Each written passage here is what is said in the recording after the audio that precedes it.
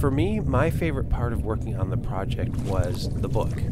Being able to read Ian's book, all the firsthand accounts of what was going on with the oceans, and then being able to turn that into inspiration for the music. I've always had a fascination with the ocean, so this subject is really important to me. And so being able to read Ian's accounts of what's going on there, the horrible atrocities, as well as some of the great things that are happening, and to be able to put that inspiration into music was really inspiring for me. So I loved the whole theme of the ocean, and being able to wrap myself around that and write this music was really good for me. I love the whole theme of the ocean, so being able to wrap my head around that and then write music was really inspiring for me.